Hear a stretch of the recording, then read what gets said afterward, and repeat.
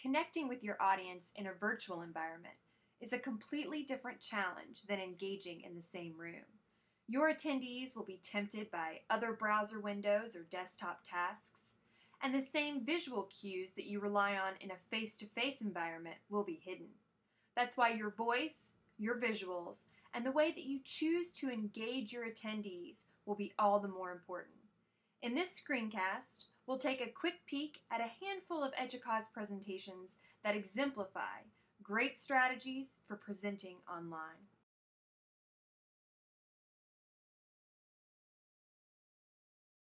Voice is often overlooked when planning your presentation, but in a virtual interface, your voice becomes the conduit for all the facial expressions or hand gestures you might make face-to-face. Remember, much of your interface may be stationary. It's your voice that will draw them in and keep them connected. Next, we'll hear two speakers. In the first, Nabil Ahmad's featured session from the ELI focus session, notice the conversational tone. In the second, Lawrence Lessig's general session from the EDUCAUSE annual conference, notice how the range, inflection, and energy in his voice keeps you engaged. Before we go too deep, because this is more of a general session, what I want to talk about is the long tail of mobile devices. So for those of you who you may have heard of, or at least for those of us in the United States and probably North America, you know of companies like Amazon and Netflix, and they have this business model called the long tail. Basically what it means, if we look at Amazon, is that they get about 20% of their overall sales from the best-selling books. But the other 80%, it comes from just selling one of everything else.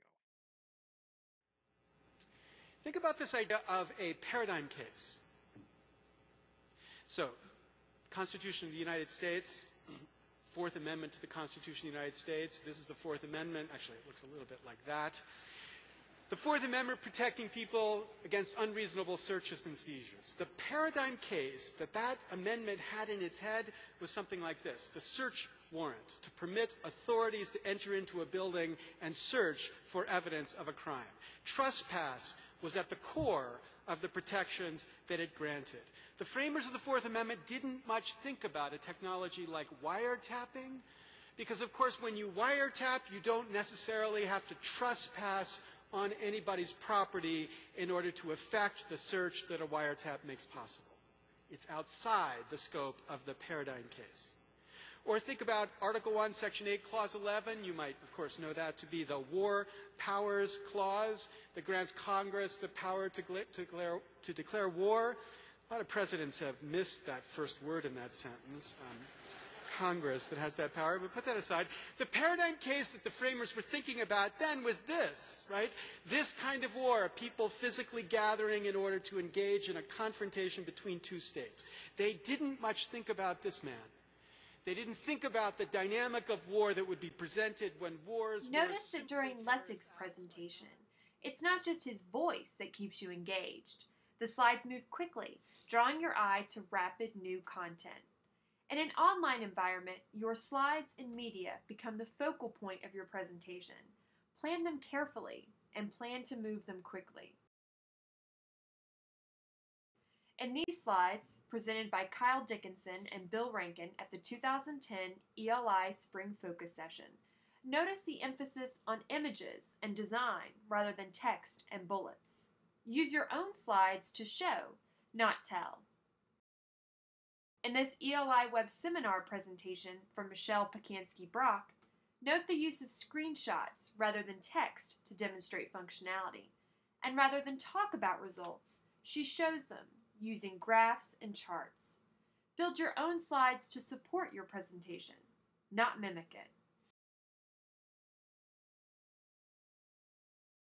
If it's true, as John Medina suggests, that we digest content in 10-minute segments, you'll want to break up your presentation into chunks by incorporating interactive elements such as polls, chat questions, or discussion.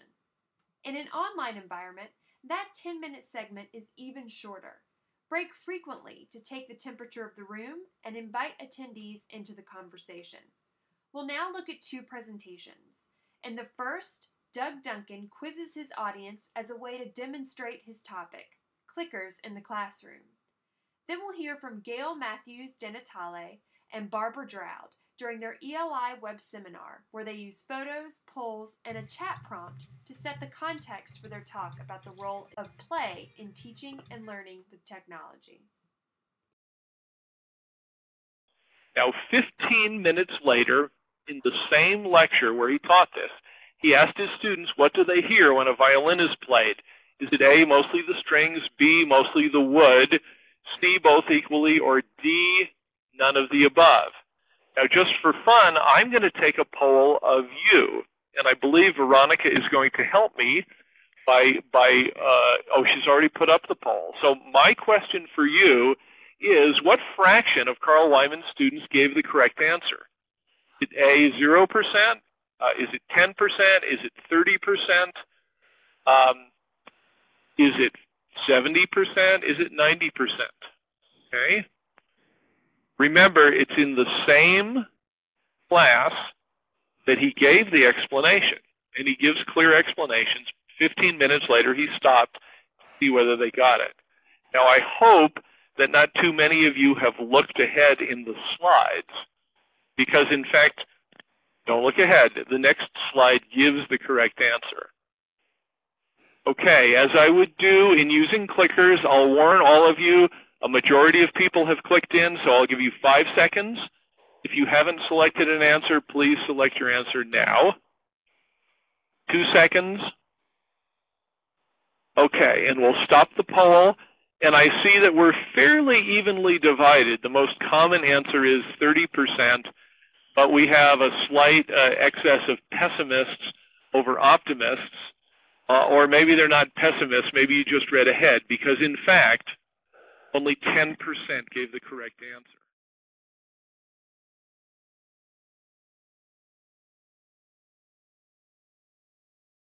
So, let's take a few minutes. Tell us a little bit about what you played with. What did you grab? Okay, so if everybody's had a chance to vote, we'll see that we've got a lot of Etch-a-Sketch fans, and I count myself among them. But there's a pretty even distribution across this range of materials. I'd like to sort of say that probably tells us a lot about the range and the diversity that we all bring to the table in terms of our play behaviors. Let me just comment a little bit. We didn't just grab these play objects out of the air. We thought about a range of things. So let me just mention a little bit about, we've got, say, for example, the puzzle is an example of a form of play that has a right answer. The enjoyment comes from wresting coherence and order out of apparent chaos.